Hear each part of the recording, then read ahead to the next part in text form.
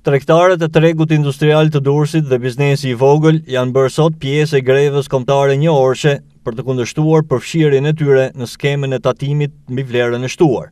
Këtë vit, qeveria vendosi që ta ulë pragun e tatimit mbi vlerën e shtuar, duke përfshirë edhe bizneset me xhiro vjetore mbi 2 milion lekë. Sipas të dhënave paraprake, kjo do të thotë se gati gjysma e biznesit të vogël do të detyrohet të paguajë edhe tatimin mbi vlerën e shtuar, që është 20% e çmimit të shitjes së çdo produkti ose shërbimi. Shoqata të ndryshme të tregtarëve dhe të biznesit të vogël kanë theksuar se ky veprim i qeverisë do t'i çojë ata drejt falimentimit.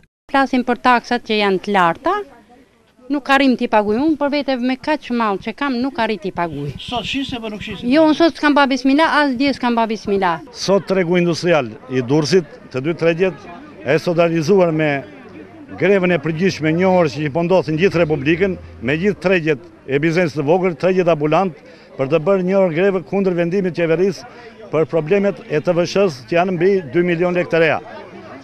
Tregu jonë ndodhet që ka gati me gap me tregtar, gati 1000 ca tregtar. Ndodhet në gjendjen më të keqe që ka qenë historikisht ndonjëherë. Do të thënë tregtarët vinë në treg dhe kanë gati gjithë muajin vetëm shesin nga 2-3 gjëra. Kem vajt. Do të thënë jemi aty jo vetëm që nuk kemi mundësi të paguajmë dot, jo vetëm që nuk kemi mundësi të paguajmë dot, jo taksë dhe TVSH, po as kas, po as sigurime shoqërore dhe problemet e tjera, sepse tregu ka arrit në gjendje të tillë që pothuajse zero.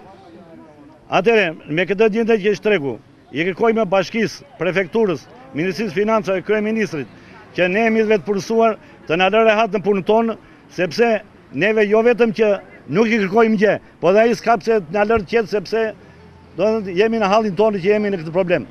Për këtë arsye, rreth orës 11 sot, tregtarët kanë ulur qepenat duke mbyllur dyert të tregut industrial.